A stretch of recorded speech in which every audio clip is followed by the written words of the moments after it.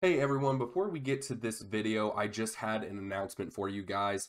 I partnered up with a YouTuber named Malcolm Punch to do a Halo Infinite Legendary run.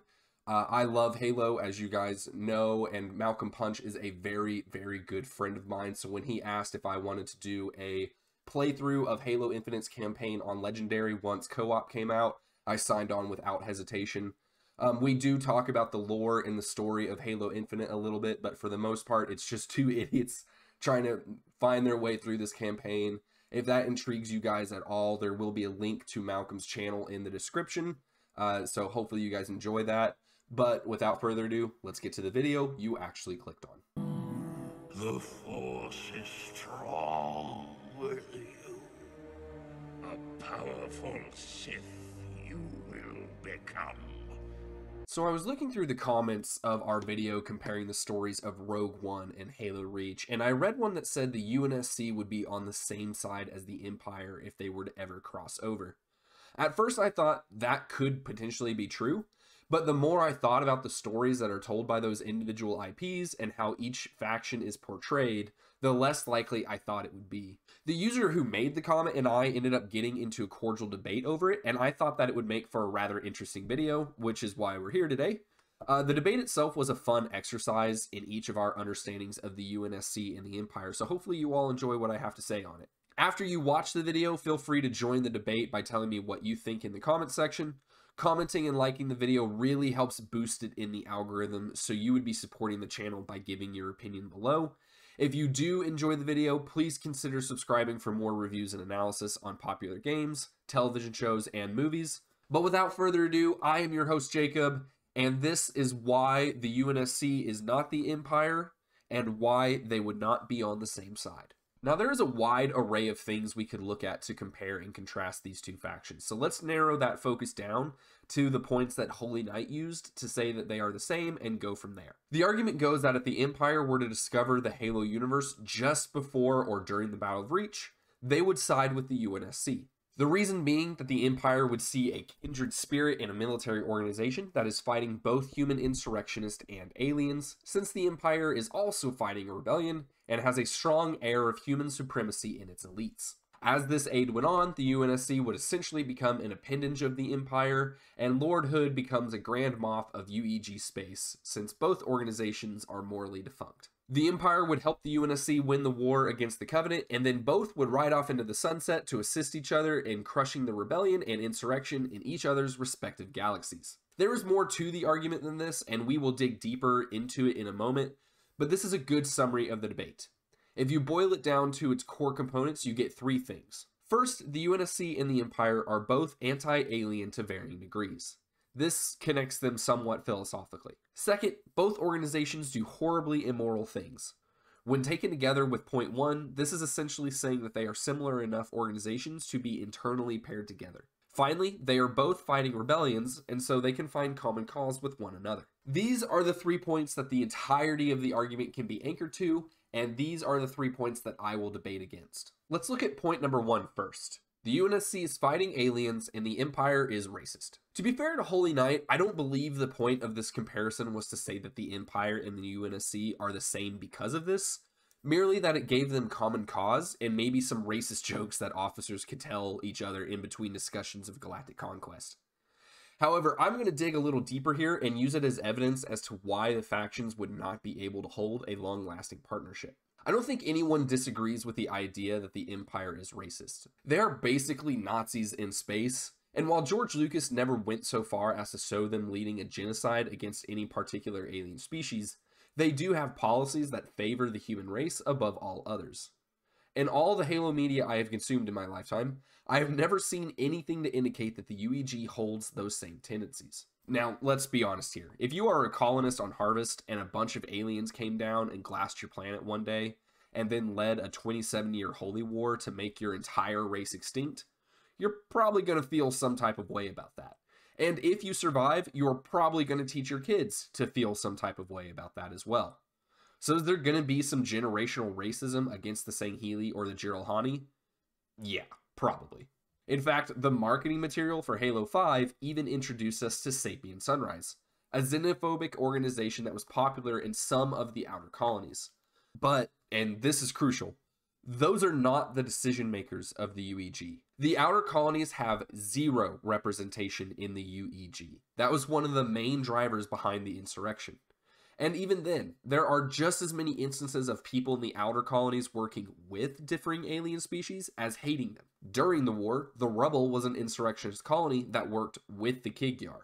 And there were several insurrectionist cells that wanted to unite with the Covenant to fight the UNSC. After the war, there were colonies that had human and Sangheili populations. Heck, Sangheili could just walk about in full armor without anyone carrying on Sidra. So even the outer colonies didn't harbor enough strong resentment to permanently ban aliens. But what about the core worlds? What about the UEG? Well, we know that after the war, the UEG set up ambassadors on the Ungoi homeworld of Balaho. We know that they entered into peace negotiations with the Arbiter and a prominent Geralhani chieftain, and we know that there was a Sangheili refugee population living on Earth. It seems fair to say that the decision makers in the UEG have come to an understanding that the Covenant was lied to.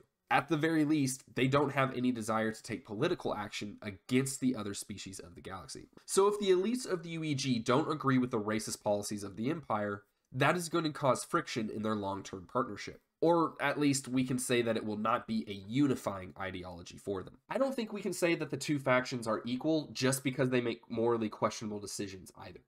They both have dirty hands, that is true, but the reasons behind those choices are quite different. Let me mention some of the examples of corruption that Holy Knight gave for the UNSC. Not attempting diplomacy with insurrectionists before attacking them, carrying out assassinations against its own citizens, kidnapping children to turn into super soldiers, various amounts of war crimes, including developing bioweapons to use against the Sangheili, and of course financing a rebellion against the Arbiter despite him being an ally. And yeah, these things would be universally panned across the board.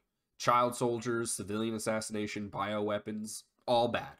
But let's put them into context before we go saying that the UNSC is just as bad as the Empire. An argument could be made that when a civilian openly bears arms against their government, they stop being a civilian and become an enemy combatant. When they load trucks up with explosives and drive them into civilian populations, they stop being someone that qualifies for governmental protection and become a terrorist that the government needs to eliminate. Now, is there a risk the government gets overzealous and abuses that authority? Absolutely. That is why the concept of due process must be fervently maintained.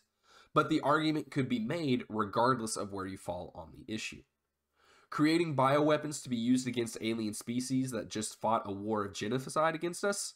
You know, I'm not going to say I support it, but I'm not going to say that it doesn't make sense to keep around as a possible means of destabilizing their society either. Is it a war crime? On Earth it would be. But the Covenant never agreed to the Geneva Convention. If they did, they would have been in violation of it countless times. And there are splinter factions that exist in the Halo universe. When we are talking about an invading force that killed billions of lives in a conventional war that humanity was about to lose, an argument could be made that having an unconventional means to prevent it from happening in the future isn't the worst idea. As for not using enough diplomacy with the insurrectionist, I cannot comfortably say that the UEG has never tried diplomacy. The books and the video games rarely go into what attempts were made to negotiate with outer colonies before they launched into rebellion. Politics is simply not as important to the Halo universe as it is to Star Wars. To the best of my knowledge, by the time the UNSC was deployed to a region, it was already in armed rebellion. A governing body simply does not negotiate with armed rebels. It is too late by that point. Armed rebellion must be fought by an armed response, or the rebellion must surrender without contest. You cannot negotiate with armed rebels, or you invite future rebellions. That is the nature of appeasement. Now, is it possible that UEG could have attempted more diplomacy before things got to full insurrection? It's possible. But then we have to consider the Carver findings. When you are the legitimately elected governing body, and you are faced with the idea that the insurrection will kill billions of your people, and compromise your entire economy and ability to govern your territory, you fight hard against that outcome. And if you are Dr. Catherine Halsey, and you have the ability to prevent that future for billions, if not trillions of families, by putting 75 of them through unimaginable pain, an argument could be made that the needs of the many outweigh the needs of the few. The UNSC makes hard choices because it lives in hard times. That is not how Star Wars is written. The Empire makes the same questionable choices the UNSC did, but it makes them easily, because it chooses to rule by fear and oppression. It is led by a Sith Lord, and... oh, crap. What is the one desire of the Sith? Help me out, Palpy.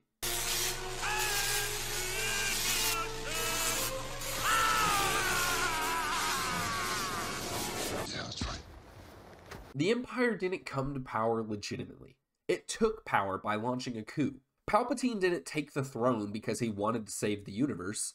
He did it because he wanted to be the man in the high castle that got to wear the big boy pants. And when people rebelled against him, he built a military power geared to do one thing: suppress, oppress, and instill fear in his own population. A goal that they believed in so much that they built a planet-breaking superweapon with the sole purpose of using it against their own people. Fear will keep the local systems in line. Fear of this battle station. Yeah, both of these factions are fighting rebellions, but they both go about fighting them in very different ways. The UNSC doesn't go around destroying its own colonies because they disagree with them. And before you say that they would if they had a Death Star, I tell you now that they don't need a Death Star. They have the Nova Bomb. If you have never heard of the Nova Bomb, it has only been used twice in all of Halo's media, and I am just going to read directly from the Halopedia entry for it. The first documented triggering of a Nova Bomb occurred when it was accidentally detonated by a group of Huragok stationed on the Covenant supercarrier Sublime Transcendence. The resulting explosion occurred between a Covenant outpost planet called Joyous Exaltation and its moon, Malheim, scorching half of the planet and shattering the moon. The resulting winds on Joyous Exaltation flattened cities and spawned tidal waves. Radiation flooded the planet and killed everything living on it, penetrating the surface of the planet to its core. Every ship within the Nova Bomb's range, save for those on the opposite side of the planet, boiled and vaporized in an instant. The explosion was described as though, quote, a small star had erupted between Joyous Exaltation and its moon, end quote. The UNSC can easily destroy entire worlds, and they don't need a giant space station to do it. They just need a bomb and a delivery device. And here's the thing, you don't even need a weapon that powerful to put rebellions in line. If you know there is a city with strong rebellious tendencies, all you have to do is nuke that city. You don't have to destroy entire worlds to wipe a slate clean. If the UNSC wanted to, it could tactically nuke an insurrectionist cell's area of operation and be home before dinner. But it doesn't. In fact, in the entirety of the conflict between the UNSC and the insurrectionists, nuclear weapons have only been used one time outside of fleet combat, and it was not by the UNSC. The insurrectionists are the ones who used them. And they didn't blow up a shipyard or destroy a fuel depot either. No, they detonated it in a civilian city. The blast killed 2 million civilians, injured 8.3 million more, and the expectation was that millions more would die due to the radiation and or have children with birth defects. So yeah, the UNSC has done some questionable things. But the Halo universe is not written in such a way that you are supposed to look at one side as being the absolute moral authority. The Empire, on the other hand, they are written as clearly evil opponents that must be overthrown. So I think I have shown that the UNSC is not the same thing as the Empire. But let's discuss the question that started the whole thing. Would they be on the same side? I think the answer is no, or at least they wouldn't be on the same side for long. And I think the reason for this is fairly simple. The Empire is evil. In the scenario where the Empire discovers the UEG in the UNSC during or just before the Battle of Reach, I don't think they immediately intervene. Yes, they might look at it and say it is a human government fighting aliens and we will intervene for them. They could do that. But there is human slavery carried out in Hutt space, and you don't see the Empire trying to ride in and play hero. While Emperor Palpatine's military tactics are questionable, he is a very strategic thinker with regard to the long game of politics. Before getting involved in any conflict, he would probably assess what is best for his own power, and assisting a democratically elected government who is fighting a losing war against both aliens and insurrectionists may be just too much of a liability. Best to see who the victor is and what state they are left in when the dust settles, and then clean up the remnants afterwards if they are weak enough to do so. Now, there is an alternative to that, of course, and that is that the Empire will see an opportunity to turn the UEG into a vassal state, or perhaps even include their territory in the Empire directly. That is not something I think the UEG would be able to stand for. Governments do not easily relinquish power. That is true in Halo, Star Wars, and real life. A new threat showing up and trying to tell the UNSC what's what is not how it works. If it was, there wouldn't have been an insurrection to begin with. If we have learned anything about humanity in the Halo universe, it is that they are scrappy, innovative, and willing to fight to the bitter end.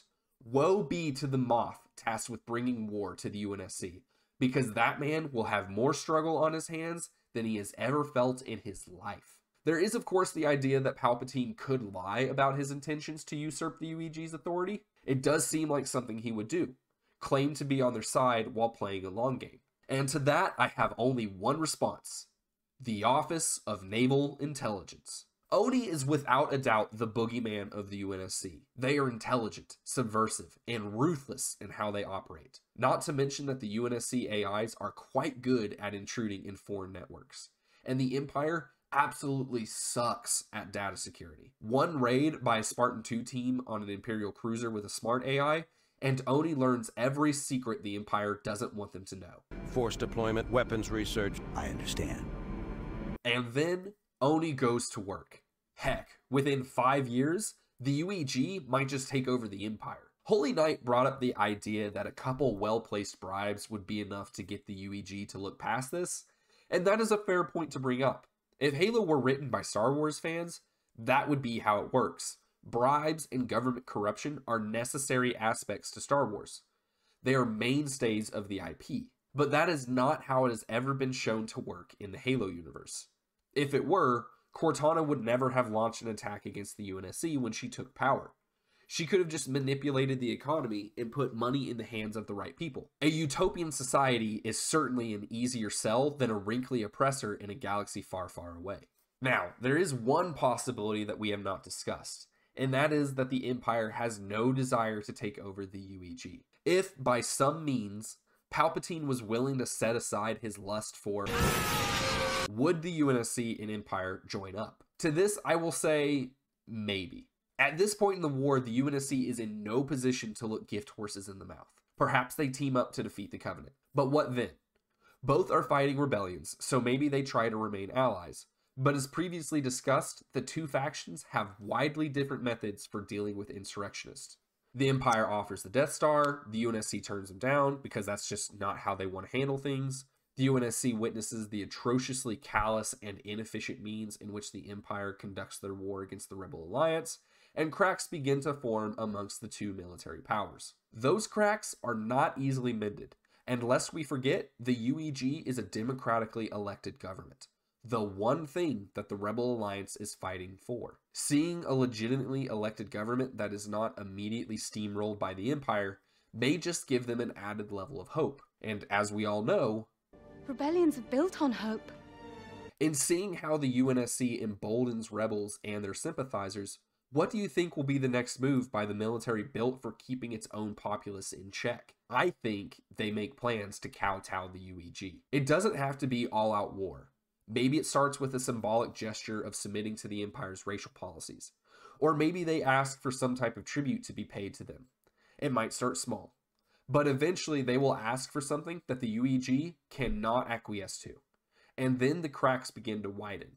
And we get back to the scenario of the Empire planning something a little more nefarious. The point is, in the long run, the two find themselves at odds. This is, of course, just my opinion based on my analysis of the two IPs. But the truth is that these two factions could be put on the same side if a writer had a story in which they were. That is the nature of storytelling. If it is a good story, people will want to hear it. And if the writer can explain it in such a way that it makes sense, then more power to them. Maybe a writer will come along and introduce political intrigue stories that involve corruption and bribing UEG senators. Maybe the Empire will stop sucking at cybersecurity. Maybe that waterfront property in Arizona will earn me my investment back. Anything is possible in storytelling. But in this case, I don't think it is as simple as saying the UNSC obviously joins the Empire. I think it will take a lot more explaining than what was originally suggested. Like I said at the start of the video though, please share your own thoughts in the comments section. Do you think they could be on the same side? Or do you think the Empire is just a little too power hungry and the UNSC just a little too proud to partner up? Let the debate commence, but commence in a respectful manner. If you did enjoy this video, please bless us with a like and subscribe to the channel if you haven't already done so. For Fairly Critical, I am your host Jacob, and I will see you in the next one.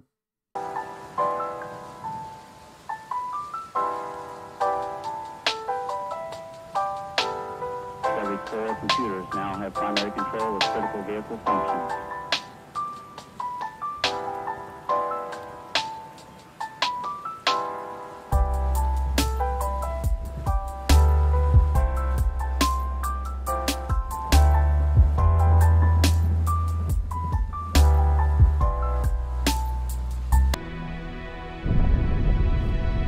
If we don't make it, We'll make it. it's been an honor serving with